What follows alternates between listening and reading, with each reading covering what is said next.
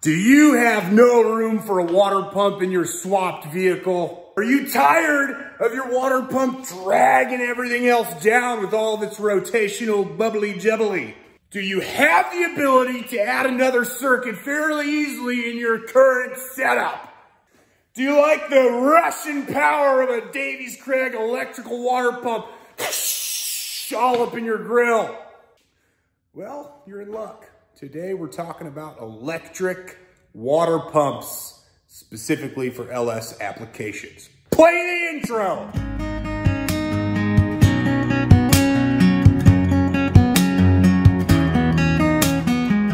This is probably the third or the fourth, maybe the fifth time I've made this almost exact video, but I can't hammer home enough the value in choosing to use quality parts instead of thinking you're piecing together a cheap alternative. And that's the point of this video, is how do you effectively put an electric water pump on your LS setup and not only not break the bank, but have a setup that's clean, tried and true, and proven. And that's what I'm here to tell you, show you, explain to you, illustrate for you. That's why I'm here, I guess. Now, there are two different methodologies of doing this. The first of which is to use water pump adapters. They bolt onto your stock water pump location. Each side has two 12AN fittings that are outlets. Matter of fact, I'm gonna show you a picture of what they look like. This isn't bad, but there's other options that in the long run will be cheaper for you. So as you can see from that picture, those each bolt on with 3 bolts to either side of the water where the factory water pump bolts up. Now those are threaded for normally a 12AN orb fitting. So you have to run dual 12AN inlet, dual 12AN outlet, and then Ys and merges and ups and downs. And it's a lot. It's a ton of fittings and a ton of hose. Ask me how I know, because I did it on my supercharged setup and it was a painstaking process, to say the least. So I wanted a healthier solution and a more cost-effective solution. Now, bear in mind, I've done the math in a previous, bear in mind, I have done the math in a previous video. Now that we're moving stuff to YouTube, we realized the titles to a lot of our videos were probably a little misleading. This thing is buried in an FD build video. But trust me, I've done the math, I've done the research, and I will tell you that using the adapter fittings I just showed you, all of the extra fittings you need, the Ys, all the line, comes out to around $660 in total fittings, line, and adapters. That's just for fittings, lines, and adapters. What? And if you don't believe me, fact check me. Go ahead. I want you to look up 12AN fittings that you'll need. I want you to look up the initial adapter fittings, plus the orb fittings for the adapters, the 2 Ys you'll need, the 12AN hose you'll need, the 16AN feed and return you'll need. Add all that stuff up. And I'm not talking about your eBay fittings. I'm talking about your brand name fittings, your Red Horses, your Fragolas. Did you get it? Cool. So you know how expensive it is. So $657 and change. It's called $660 for argument's sake. That's what it came out to do it that route. The other route requires a little bit more of an upfront investment, but it saves you money in the long run. Less of my face, more of me showing you. Don't pay attention to the red ground wires. They're only there temporarily. But we have a 417 Motorsports water manifold kit.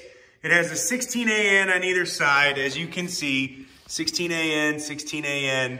And it also has ports on top. I plug one, and then I use another one for coolant pressure. You can see right there, it's coolant pressure. So I know if I'm lifting a head. The 417 piece in natural, non-coated, non-anodized is $315. You can get it from Lil John Motorsport Solutions. Shout out John Bewley. They have them in stock. They can ship same day if you order before, I think, 2 o'clock Eastern Standard Time. Anyway, I just showed you there's 4 ports, main ports total. I'm gonna explain that a little bit more right now. LS cooling systems, your main water, your stock water pump.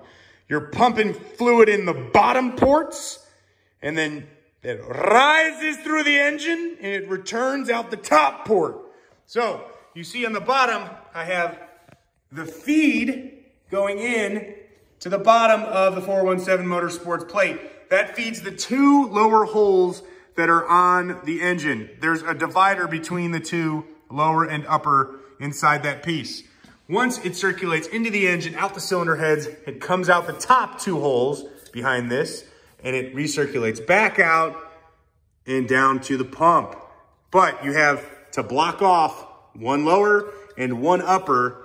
You can see it. You have to block off an upper and a lower and only run one of each to be on the money. Again, do not judge anything you just saw. Kind of a thrash to get the car to the track. So a Davies Craig pump. Unfortunately, mine is buried underneath the butt end of my car. So I'm gonna do my best to illustrate how that thing is plumbed. So recap, fluid enters from the pump, the pressure side of the pump, shoots into the bottom ports of the engine, circulates to the top of the cylinder head, out the top port, and returns back to the radiator. I have an inline fill right here, and that drains down to the radiator that's in the back of the car. Now, if you walk around here, got the car in the air, you can see there's my radiator. All right, it's gonna be kind of hard to see. My flashlight's broken on my phone, but there is the outlet side of the pump. The inlet side's right there. So a 16 AN feed comes into this turbo looking thing, shoots out here into my radiator, goes through my radiator, out the outlet of my radiator, and back to the front of the car. Whew. Getting fat, dude, sucks. I've said this again in past videos. The Davies Craig pump, it's also available to buy from Little John Motorsports.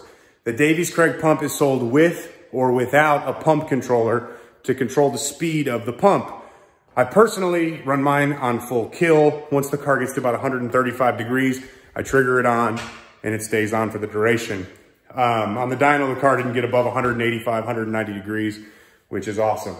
But it's a very, very unique, easy to run and easy to manage setup, for sure. Here's the other kicker to this. I said earlier, 660 bucks to do the fitting style I showed you originally. Well, then you see, well, it's 315 bucks just for the water manifold, Logan. Freaking out. I get that. Yeah, that's a huge initial investment. However, the exact same amount of fittings that you need to make that setup work is cut in half with the water manifold. Just plumbing the front, you're looking at $436.94. That was my last price check. 440 bucks, let's call it, just to be fair to the 660 on the other setup. So 660 bucks to do the cheaper initial water outlet fittings, or 440 bucks to do the nice, clean, presentable front plate, front water manifold from 417/LJMS. So you're looking at a couple $100 in savings when it comes to the initial investment of the 417 piece. There is an extremely important note that I want everyone to be aware of because I get a lot of BS talkers in the comments. 417 Motorsports did not give me that water manifold. I paid retail price for that manifold. Blake, the owner of 417, great dude. You pay people for what they're worth. So no, they didn't send me this manifold and man, I don't know how to say this without cussing. I was not given these parts to just push them on you. I'm only bringing you this information because I myself wasted a ton of time and a ton of money and a ton of fittings and a ton of aggravation when I could have just done this from the beginning, which I would have done had I known about it. And because I'm an artiste, I'm gonna show you on paper how to plumb one of these systems. All right, so that's your 417 manifold, right? This is the front of the engine. Front, yay!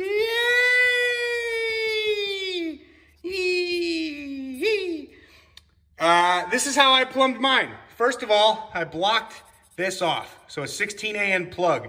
Remember, the inside of this manifold is divided in half. So you take the front plate off, it's divided in half.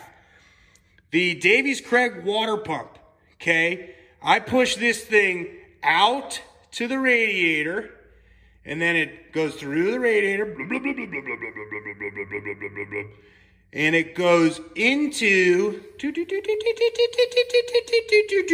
the lower port. I'm sorry about the sound effects. The lower port of the 417. I block this one off so the coolant runs through the bottom of the engine, up to the top, out the head, and it circulates back into the inlet side of the Davies Craig pump. That's, honestly, I am an artist. There are some tricks with mounting the pump that I learned the hard way from Travis Ball Metal Fabs, shout out Trav, and also Blake Hughes at 417. Mounting the pump with the outlet facing up so you don't airlock it, among some other things when you bleed the system, it's important. But that is the basic gist of an electric water pump on an LS application. You can buy the Davies Craig pump controller and you can control speed like that, or you can do what I do with my standalone Holley EFI. I just trigger it with my ECU. So that's your quick 10-minute spiel on electric water pumps. Remember, this is not and will not be a paid advertisement for anybody. It's just me telling you how I saved some cash and some heartache, and I want you to be able to do the same. Peace and chicken grease. I'm out.